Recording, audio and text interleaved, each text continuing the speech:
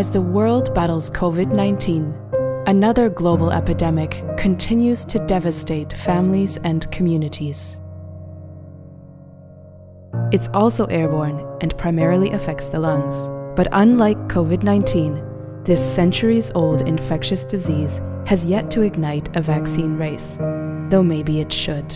It's called tuberculosis, or TB. 1.5 million people die per annum because of tuberculosis. So it's a global public health threat. It's airborne, when you can just be passing by, you can just breathe in. It doesn't choose who you are away from, it just affects any. 10 million people become sick with TB globally each year. This enormous disease burden impacts all areas of society. While vaccines are one of the most effective public health interventions to prevent disease, the only licensed vaccine to prevent TB is 100 years old and is inadequate to stop the global TB epidemic. The vaccine is only given to children. It's not effective in adult diseases, and so we need a new vaccine as of yesterday. There hasn't been the governmental support, the research support, or the funding support for us to have to deal with something that has been part of our medical landscape for much too long. In recent years, investment in TB vaccine research and development was less than 20% of the funding required. People sick with TB face challenges that go beyond the medical aspects. For someone like me who was diagnosed with tuberculosis that was even non-infectious in my womb, people are still afraid to come near you. All I did was breathe. How am I stigmatized for doing something that I absolutely must do?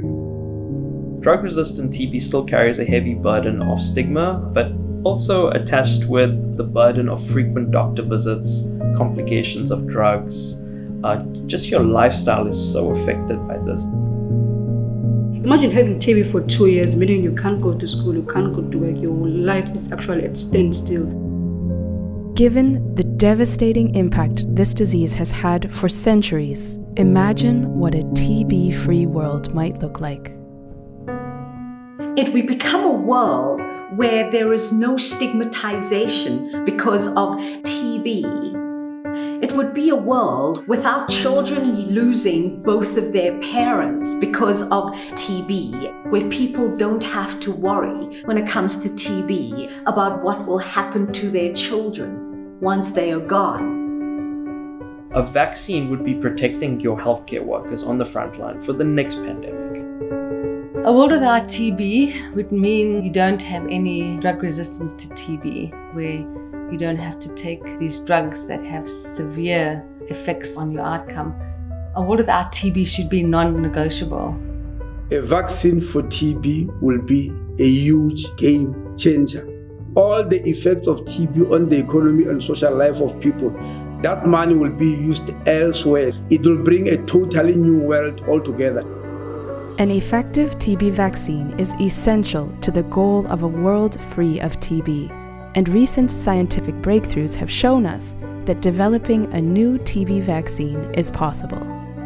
I do believe a TB vaccine is feasible. We have a lot more tools at our disposal than we had many years ago. We have amazing scientists, but we don't have the public research funds and resources to take this all the way.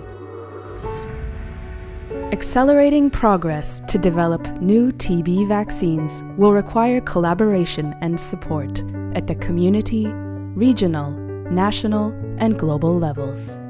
We are links in the same chain, and if you breathe and I breathe, you have a responsibility. I was willing to do the study and give out my baby's blood samples, so maybe one day can also help someone else who's also in the same problem. I thought it was a good opportunity to do something good for the community, to give back even in the smallest way possible.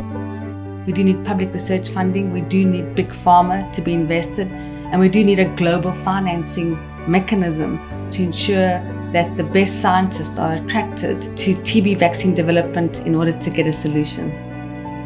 A TB-free world will become possible if lawmakers, governments, researchers, academics, communities, activists, everybody knows that our biggest focus should be ending on this preventable disease called TB.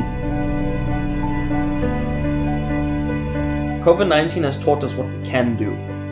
We've learned how to mobilize and change this planet. Imagine what we can achieve when we work together for TB.